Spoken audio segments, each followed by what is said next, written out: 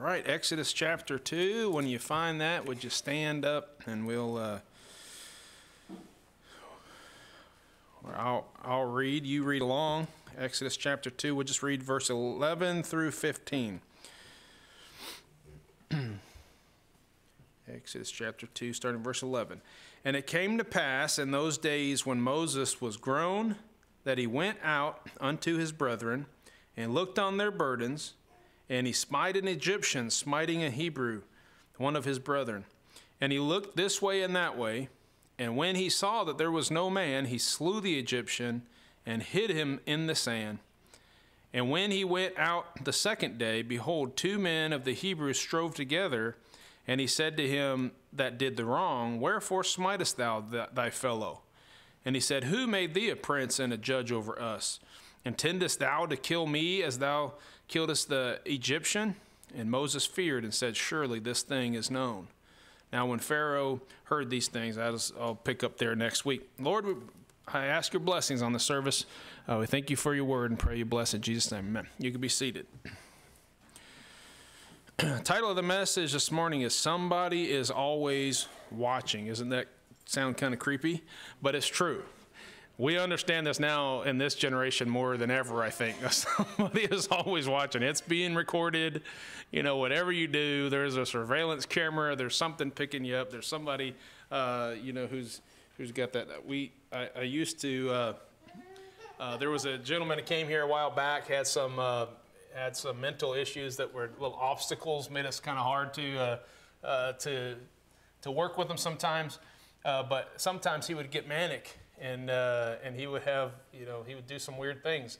And then all of a sudden, what we'd find out whenever he was having one of these manic episodes is he would start uploading all these conversations on YouTube.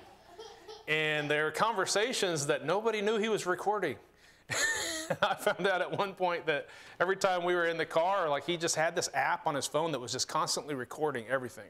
And it was just kind of creepy. And then you start thinking every time I have a conversation with him, like he's probably recording everything that we're saying, But that's not a fun thing to think about. But the reality is, like nowadays, I mean, there's records of everything, and I sometimes will watch these like true crime and people that solving cases, and they're doing the interviews and all this stuff. And I'm telling you what, you go back to the 70s and 80s, and it's like, well, they didn't have the technology back then, so it was hard to prove this and hard to prove that. Nowadays, the technology's there, okay? You're not getting away with anything. But of course, in the message, I'm not talking about Big Brother or somebody like that. Well, you just have to wait until I preach the message. Okay, look at verse 11 and 12. Verse 11 and 12 said, And it came to pass in those days when Moses was grown, that he went out unto his brethren, and he looked on their burdens, and he spied an Egyptian, smiting an Hebrew, one of his brethren. And he looked this way and that way, and when he saw that there was no man, well, obviously there was, he slew the Egyptian and hid him in the sand. Now, the Bible says in Hebrews chapter 11, it kind of gives us, it's one of those stories, I think I've shared a few of them in this series, one of the stories that tells the life of Moses. And in Hebrews 11, verse 24 and 25, it says, By faith, Moses, when he was come to years, refused to be called the son of Pharaoh's daughter, choosing rather to suffer affliction with the people of God than to enjoy the pleasures of sin for a season. Now, anytime we read a story in the Bible that's very heavily, like there's a lot of Hollywood renditions of it and movie stories, children's books and all that. It's very important that we read the scripture and try to ignore what we've heard said about the story and just get the facts of the story from what the Bible says. And thankfully, like I said, we have like three accounts of this story where, somebody's preaching about the life of Moses and refers back to this, but gives us some details that maybe we didn't know that somehow they know. And we can take those stories and we can pull some truths out of that. But ultimately we can't go off of what we saw on the animated movie Prince of Egypt, okay, is what I'm getting at. And so I love the soundtrack, but, anytime you watch a movie that is like got the Bible story that is been made for Hollywood, you can just rest assured, okay? They're going to leave stuff out, or they're going to twist some meanings there or whatever. Okay, but it seems like, to me, what the story that we're reading right here is Moses' first experience as like a Christian, like seeking the Christian life. You say, oh, Christian, Jesus wasn't even here yet, okay? Go real quickly with me, if you would, to actually the passage that I was just reading, but go to Hebrews chapter 11. I want you to see this. Hebrews chapter 11. And I just read 24 and 25. Let me back up and read 24 again. It says, choosing rather to suffer affliction with the people of God than to enjoy the pleasures of sin for a season. Now, Hebrews 11, chapter 11, verse 26. Esteeming the reproach of Christ greater riches than the treasures in Egypt, for he had respect unto the recompense of the reward. So the idea is, if we're talking about Old Testament characters and we call them Christians, it's okay. Really, because it's really, in many ways, the same religion. Okay? Now, the Jews that rejected Christ, they're not following the religion that God intended for them to follow. Everybody understands that, right? I just gave an example when I was soul winning on that Thursday. And this guy said, well, we believe, this guy that was self-professed Jewish said, we believe the Old Testament and you believe the Old Testament. I'm like, we believe some different things about the Old Testament for sure. Okay, and I believe that was all pictured of Christ who was coming, and then Christ came and he fulfilled all these things, whereas this man didn't believe that. Okay, so it's okay whenever I make the application here, which I'm going to make throughout the message, that Moses began his life as a Christian. Okay, so that when I compare that to us, we can look back in the Old Testament and we can say the Christian life is kind of like the Hebrews doing this or doing that. It's okay. The picture's there, okay, for sure. So I just had to say that back before somebody says he doesn't even know what he's talking about. They couldn't have been a Christian. He was way back in the Old Testament. No, the Bible says that he esteemed the suffering of Christ, right, better than the pleasures, or I can't remember how he says it. And so Moses began his Christian life, so to speak, with this great tragedy where he commits murder.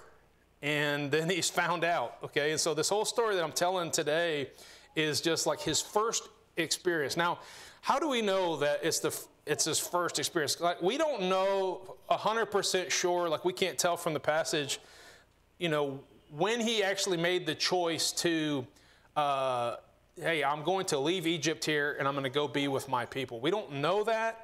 We know that the Bible says that in the passage I just read, choosing rather to suffer affliction with the people of God than to enjoy the pleasure of sin for a season. But if you're back in Exodus chapter 2, look at verse 11. And it came to pass in those days when Moses was grown. Okay, so that sounds a lot like what we read in Hebrews 11 where it says, and when he was come to years. Okay, so he's grown up now. This is the same passage that he's talking about in Hebrews 11. And then it says this in verse 13. And when he went out the second day, behold, two men of the Hebrews strove together. So why would it say second day? Why didn't he say the next day? The second day, as opposed to like he went out the first day to look at his brethren, and then the second day that he went. So it's talking, it's just kind of followed up with what he did. So I don't know the whole story. I don't know, again, I could look at Hollywood, I could read books that, have been written on the subject and try to draw some things out of the story. But we really don't understand. Like Josephus might have a few things to say on it. I don't know, but he's the Jewish historian from many years ago. But we don't really know. But it appears to me like Moses, who has now spent 40 years like being raised in Egypt under Pharaoh, in Pharaoh's kingdom, basically, his daughter raising him, and now he has decided. Now, he knew all along, and again, I'm making reference to that animated movie a while back. Like, in that movie, I remember watching that and they made it look like he had no idea. And then all of a sudden, one day, he bumps into his sister, and she says, hey, don't you know who you are, or whatever. I don't think that's how it happened. Based on what I'm reading, it looks like he always knew that those were his people. Like, I don't think he was left, to not believe that.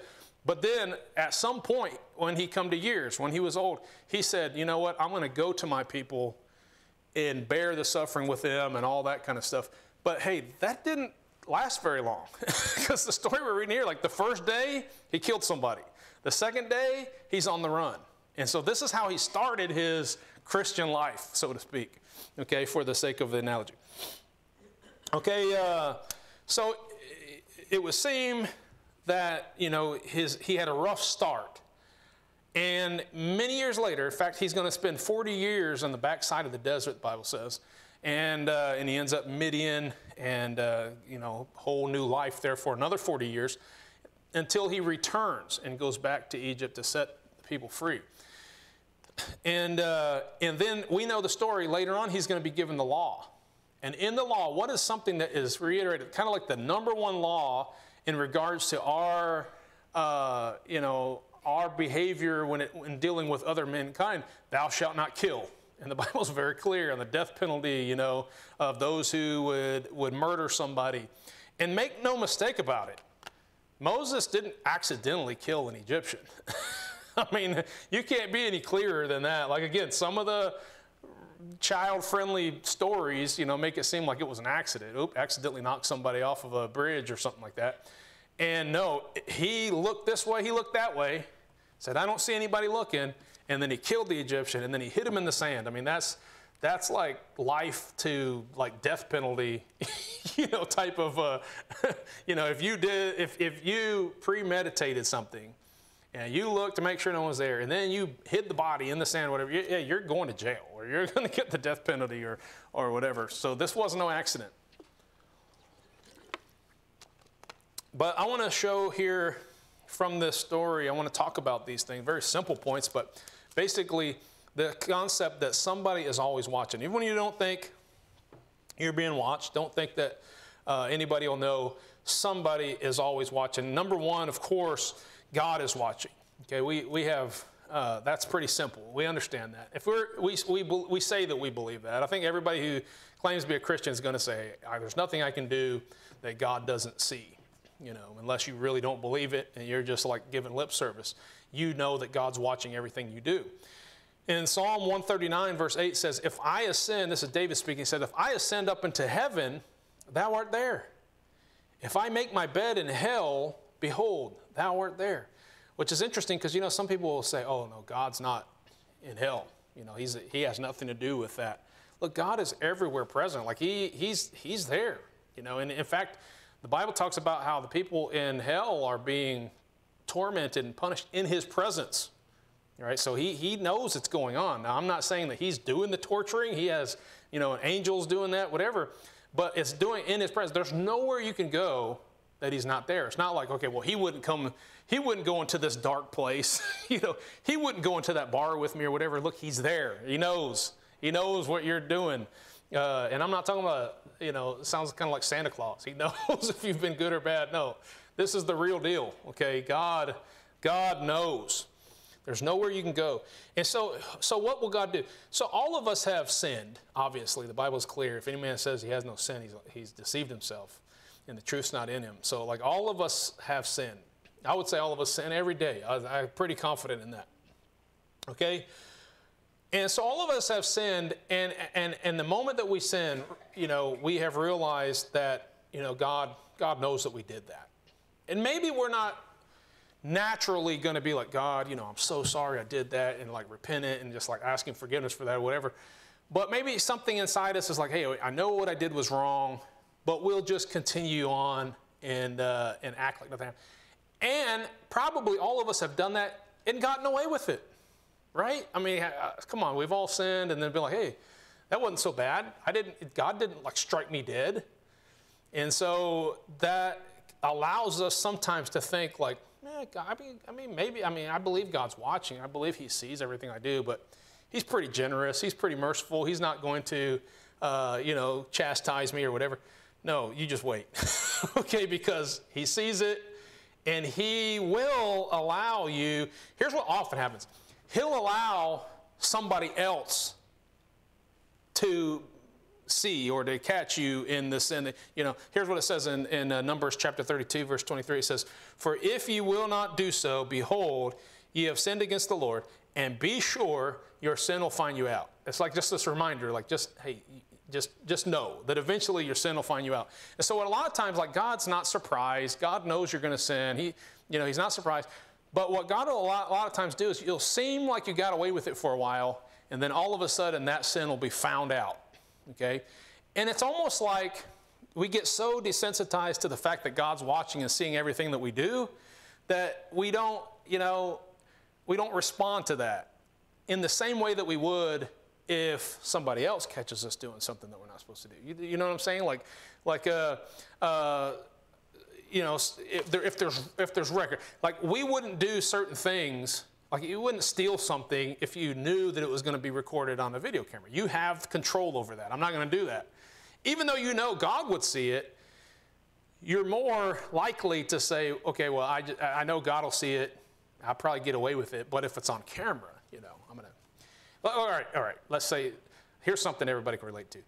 You're more likely to do the speed limit when you know that there's a police officer that's putting in the right? Because you know that you're being recorded.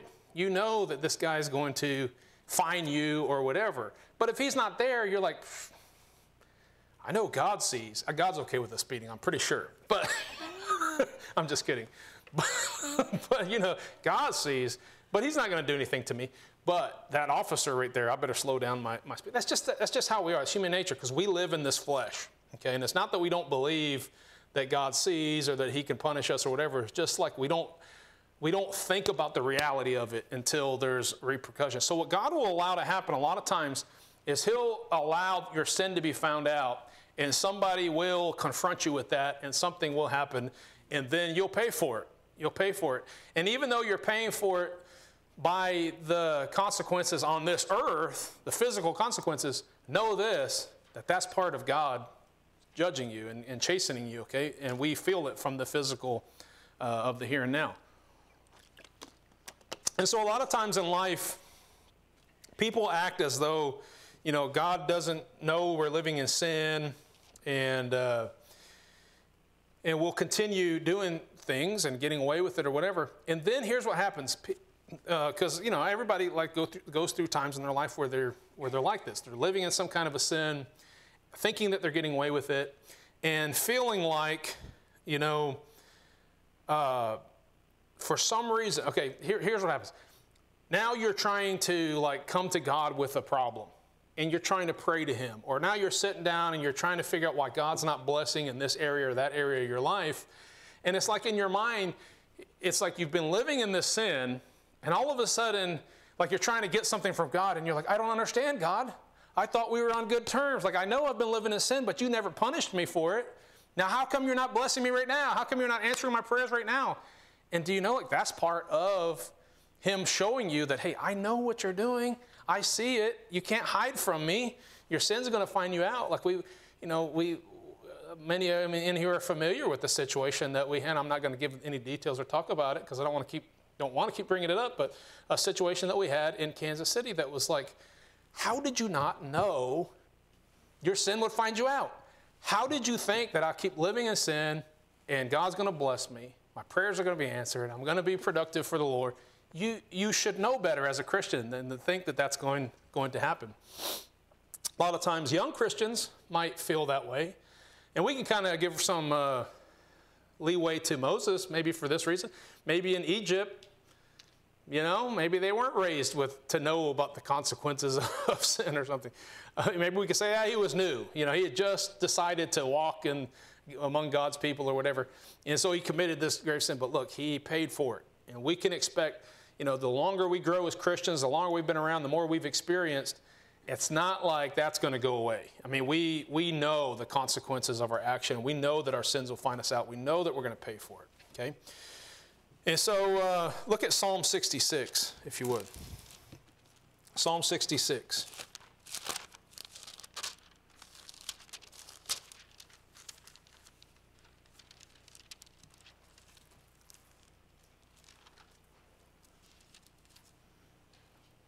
In verse 13.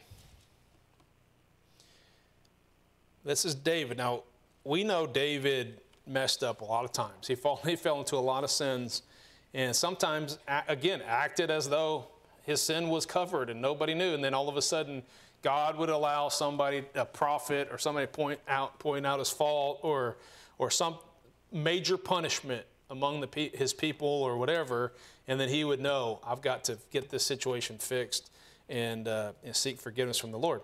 But here's what he says in verse 13. So Psalm 66, verse 13. I will go into thy house with burnt offerings. I will pay thee my vows, which my lips have uttered and my mouth have spoken when I was in trouble. I will offer unto thee burnt sacrifices of fatlings with the incense of rams. I will offer bullocks and goats, Selah. Come and hear, all ye that fear God, and I will declare what he has done for my soul. I cried unto him with my mouth, and he was extolled with my tongue. If I regard iniquity in my heart, the Lord will not hear me. But verily God hath heard me. He hath attended to my voice, to the voice of my prayer. Blessed be God, which hath not turned away my prayer, nor his mercy from me. A lot of people could look at the life of David. You know, sometimes as Christians, like, we'll preach what people say is an easy believism type gospel, right? Because we're not saying that you have to, repent and turn from all your sins in order to be saved. And so we'll preach the gospel of Jesus Christ and, hey, we're all sinners and he paid that price and so he offers the gift of salvation. People say, well, you're just giving people a license to sin. Well, the story of David, if anybody was going to give a license to sin, you would think like David, the story of David in the Bible gives people a license to sin, right? But the thing is, no, nobody wants to suffer the way that David suffered for the sins that he committed. And you don't know how you're going to suffer for the sins you commit. So nobody's saying, oh, just go ahead and sin, God will forgive you. All we're saying is that Jesus paid the price for your eternal salvation on the cross, and there's nothing you can do, no sins that you can turn from, no works that you can do that's going to earn that or make you worthy of that. You're not worthy of it. However, now that you're a Christian, now that you received that gift, now we need to walk as though we're Christians, and we need to walk with the Lord and be right with him. And so David was right. He was definitely one of God's people. He was definitely saved, but he would mess up. He would reap the consequences, and then he would come to the Lord and say, "Oh, I'm sorry. Search me. Clean me from this iniquity, and I put this away from me, and all this." And then he would come to God with clean hands and be like, "Hey, search me, God. I'm look at my heart. Like I'm clean. Why aren't you answering me?" But he knows if I regard iniquity in my heart, if I know that I'm living in sin and I don't repent of that, get that right from God, then he's not going to listen to me. I'm talking about Christian. I'm not talking about, I'm not going to be saved then. I'm saying, no, if you're a believer, he's going to kind of cut off that communication with you. If you decide to live in sin and act like it's not going to affect you, you're not going to be able to come to God with your requests and expect him to hear you. You're not going to feel the blessings in this life. And by blessings, I'm not talking about God's going to make you a millionaire or give you a fancy house or a fancy car. I'm talking about blessings of peace and joy and love and the spiritual gifts that God gives you. You're not going to experience that if you're regarding iniquity in your heart and you're going on as if nothing's going to happen. And it's like mocking God, saying, what are you going to do about it, God? So he is watching. He will make sure that your sin finds you out. Okay, number 2. Not only is God watching, the people that you are ministering to are watching, okay, or that you should be ministering to. In this case, look at verse 13, back to Exodus 2.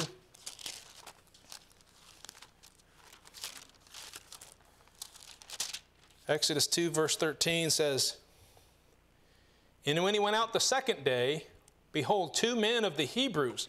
Now, isn't he supposed to be going to the Hebrews? He's like this deliverer, and he's eventually going to bring them out of bondage and turn them back to God and all this stuff. And he says, behold, 2 men of the Hebrews strove together, and he said to him that did wrong, "Wherefore smitest thou thy fellow?" Hey, my brothers. What are you doing? Your brothers. You're in bondage together. We need each other, right? It's kind of like what he's saying. I feel like that when I see Christians fighting together. I'm like, dude, we got work to do. We got people to reach. We got a God to serve. And these 2 churches just bickering at each other, or people inside the church bickering at each other. And praise the Lord, I don't see that in this church. But it goes on. among churches and in churches all the time. And it's like, come on, why are you doing that? So in this case, that natural desire that Moses has for his brothers and sisters to get along, and he's like, why are you striving? Why did you smite him? And how does this guy respond? He says, who made thee a prince and a judge over us? Intendest thou to kill me as thou killest the Egyptian? And Moses feared and said, surely this thing is known. He's like, whoa, I didn't think anybody saw that. Okay? There's a lot of things in life that you don't think anybody sees. But you know what? Who's going to see it? Probably that person that one day you're going to be trying to minister to, and they're going to be like, well, you're a hypocrite. That's what they're going to say. Like, you think that I'm going to trust what you have to say? I've been watching you. I've been watching your life. I know that you do this and you do that, and I know that and so what a bad mark on the name of the Lord that you, in the name of Christ, would try to reach out and help somebody, and they're like, I've seen the sin in your life. I don't want to go down that route, and so like I'm not going to listen to you. And that's kind of what happens. And when I read this story, I get mad at the guy that said, who made thou a judge over us? I mean, because isn't that the worldly, like you try to preach the gospel and they're like, don't judge me, right? And so I get mad about that. I'm like, no, it's right to judge you. You shouldn't be smiting each other. You shouldn't. But in a manner of speaking, they're right to say, what, you just killed a man, hit him in the sand, and you're going to get on me for smiting? I mean, this verse wasn't around yet. Jesus hadn't come to earth yet, but Jesus said in Matthew 7, why beholdest thou the mote in thy brother's eye when there's a beam in your own eye? First cast out the beam from your eye, then you can see clearly to get the mote out of your brother's eye. Look, it would be ridiculous to go around with this big old thing in your eye and telling other people how to, I like running and exercising, but I'm always like hesitant to give people advice because like who wants to listen to a fat guy give advice about how to exercise and lose weight? You know what I mean? But it's the reality of it. Like, if you're going to you got to practice what you preach, right? That's the idea. Okay, and so here is Moses stepping out as a believer and trying to solve something, and they're like, look at your life. We saw. And we got to remember that when we do things that people are watching us that we're ministering to. I brought this up in... I say I don't want to keep dwelling on it, and it just comes up. But I brought this up in Sunday school. Of course, it wasn't on live stream, but yesterday, again, I got to witness Brother Justin soul winning with Brother Dean. And Brother Justin had won Brother Dean to the Lord. And many of y'all know that there was a time where Brother Justin had fallen into sin and had to be disciplined and all that stuff.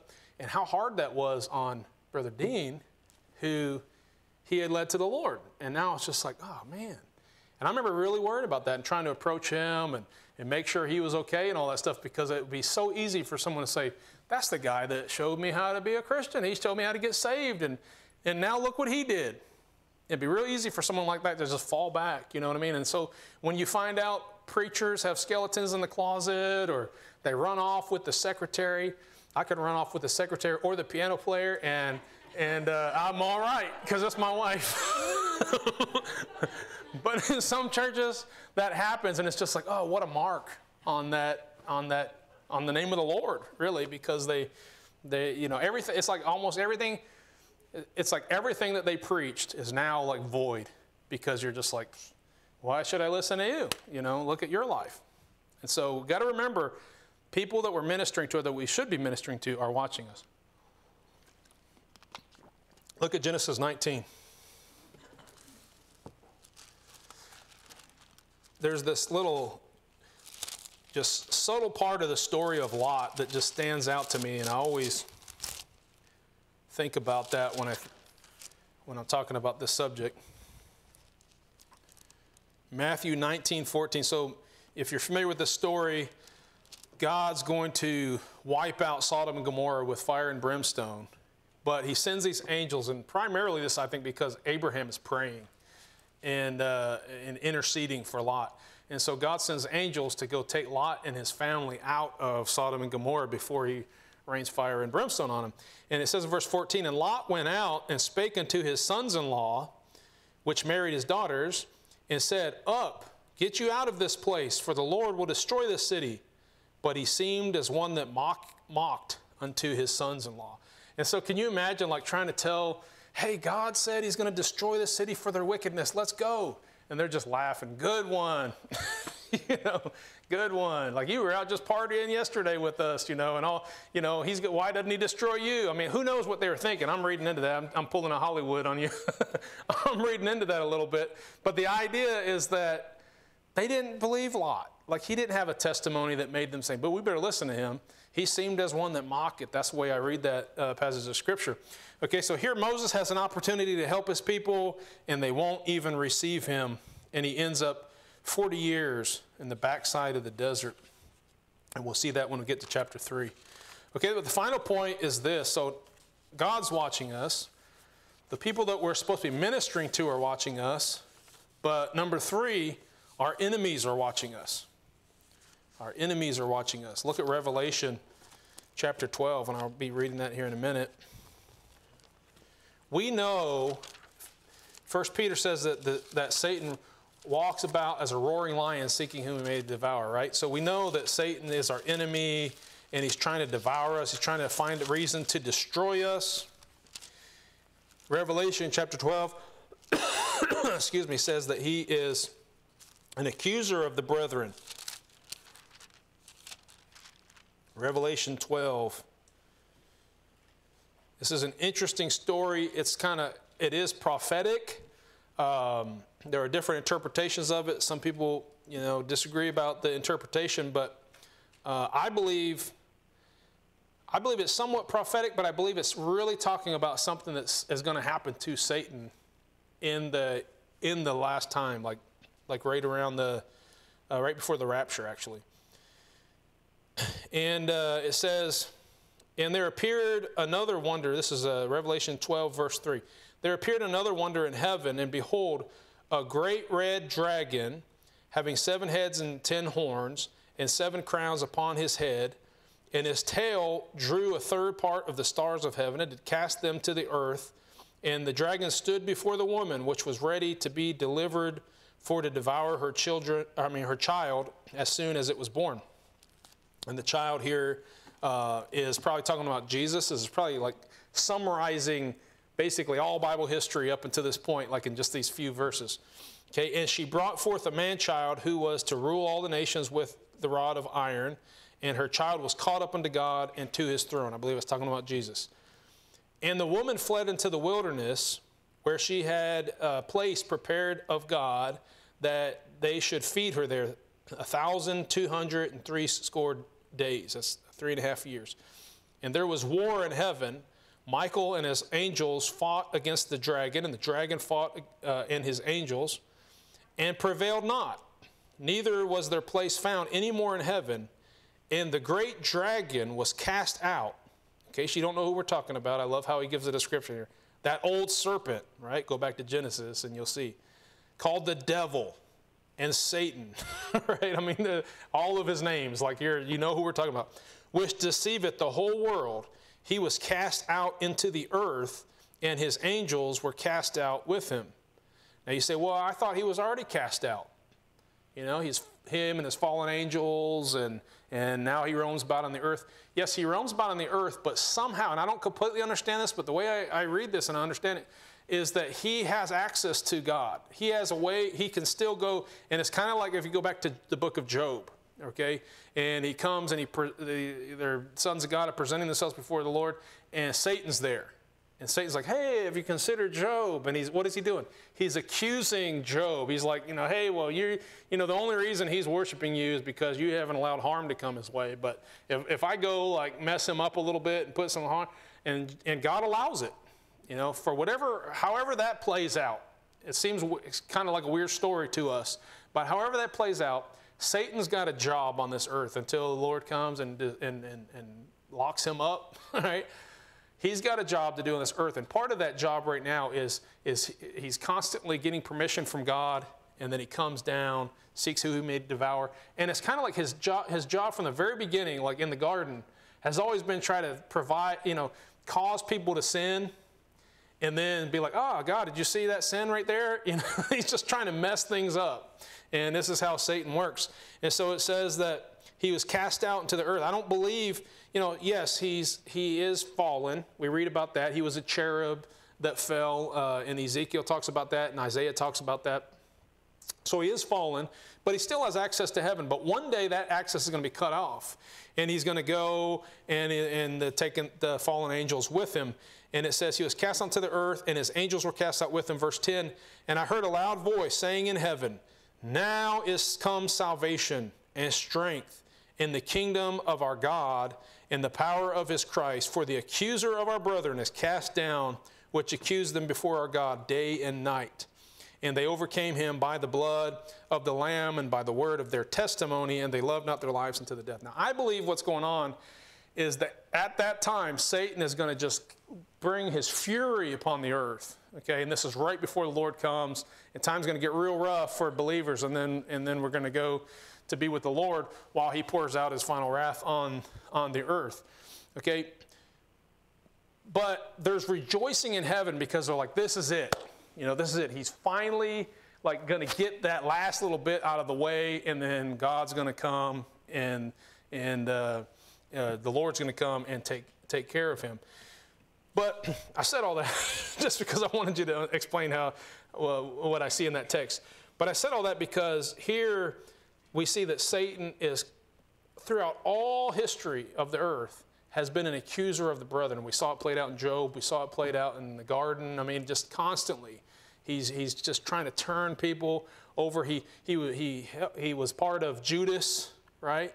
Turning the Lord over to the authorities, and he's part of all that goes on. He's going to be part of the Antichrist and the beast. You know, he's going to give power unto the beast, and so Satan is this accuser of the brethren.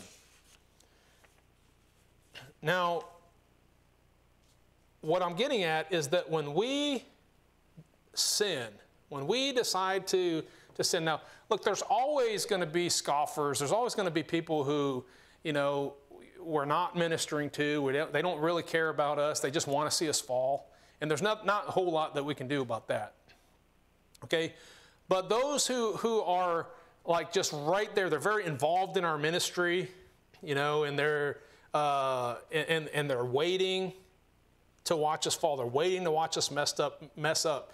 And it's like Satan himself is just like, you know, is hovering over and just wanting to see, you know, he's going to gain this great victory for watching people just fall into sin and then just not deal with that sin and then watch all these things fall apart and all that kind of stuff. And so go back to Exodus chapter 2.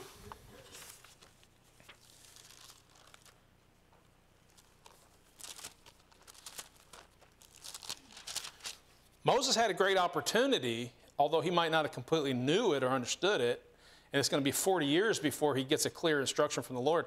But he had an opportunity to set his people free, right?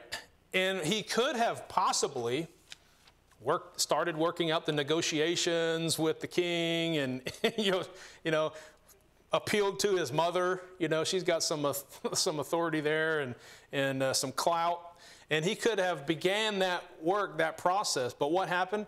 He entered into the sin, which now has been watched by those enemies, which now he's got to be on the run from them. You know, and so he's been seen by his enemy there. Look at verse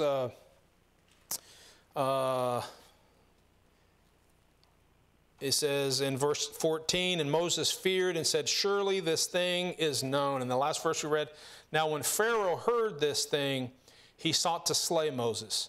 But Moses fled from the face of Pharaoh and dwelt in the land of Midian and sat down by a well. Now, God deals with Moses for 40 years, and he gives him a wife. He gives him a good father-in-law. He allows him to learn all these things by dealing with sheep, and praise the Lord for that. But the fact of the matter is, his enemies got the better hand, you know what I mean, of the situation, and ran him off. He had to be run off and like hindered from doing what he should have been doing.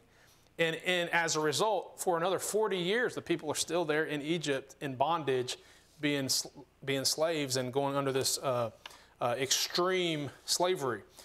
So Moses, gave, if you will, he kind of gave upper hand to the devil. And he gave upper hand to his enemies who were waiting to see Satan's work prevail and the Lord's work fail. So again, obviously there are also scoffers who are watching and waiting you to fail, people that don't even believe in the Lord, and they're just waiting for Christians to mess up. I mean, they're waiting for some juicy, information to hit the tabloids about some preacher that messed up, or somebody that was had a huge internet presence or something like that, and he's preaching and he's saying that this sin's wrong, that sin's wrong, and everybody's just waiting for him to mess up so that they can expose this great sin that this person did. Well, here's the thing. Don't give them that satisfaction. Okay? Obviously, just don't sin because God's watching. And don't sin because people are watching that you're supposed to be ministering to, and you don't want to be a hypocrite and where they don't listen to you, whatever. But look, if that's not enough to convince you, don't give your enemies the satisfaction of watching you fall into sin. And keep these things before your mind, and they'll help us because somebody is always watching. Moses started his Christian life out learning this lesson. And many new believers, unfortunately, will likewise mess up, and then they'll find out this lesson the hard way. Like they fall into some kind of sin, and they gave Satan the victory and all these things, okay? But the concept is very simple. Keep in mind that God's watching. People you're ministering are watching. People that you're ministering to are watching, and your enemies are watching. And hopefully that'll keep us from falling into sin. Father, we thank you for your word, and I do pray that you'll help us to have power over Satan, but we can only do that through walking in the Spirit and denying the flesh. And so I pray that you'll help give us the strength to do that and the ability to do that. I pray you get the glory for any fruit that we have as Christians, Lord, and I just pray that you'll give us the spiritual gifts and give us the fruit of the Spirit, and love, joy, and peace, and help us to live the victorious Christian life as we seek to deny ourselves of the worldly pleasures as Moses decided to do, but help us not to fall and to give way to the devil. Pray that you be glorified in the rest of the services today. Give us safety as we travel back and forth, and bless those who came out today. In Jesus' name I pray. Amen.